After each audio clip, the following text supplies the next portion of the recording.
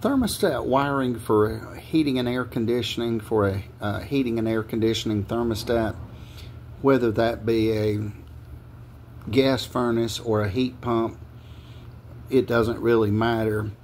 The question here, when one has a thermostat, inside of the thermostat, if one takes the back plate off, normally there are two batteries. I'm not sure if they're AA. It seems like they're maybe AA. I'm not certain on that. But they're the little round ones. They're not. Usually not AAA, but I'm sure that can vary. I'm sure they may have different sizes, but anyway, the batteries. So if you have the battery, you may not need this blue wire hooked up. However, so the batteries would suffice for the common wire. However, my opinion is, when wiring a thermostat, my opinion is always run the blue wire there.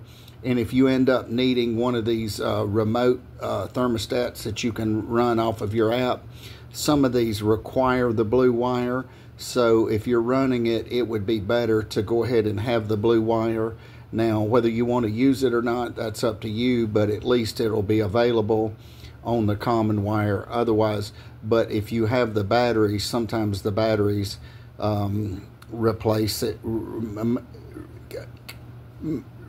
suffice for not having a blue wire. But my opinion is try to use the blue wire.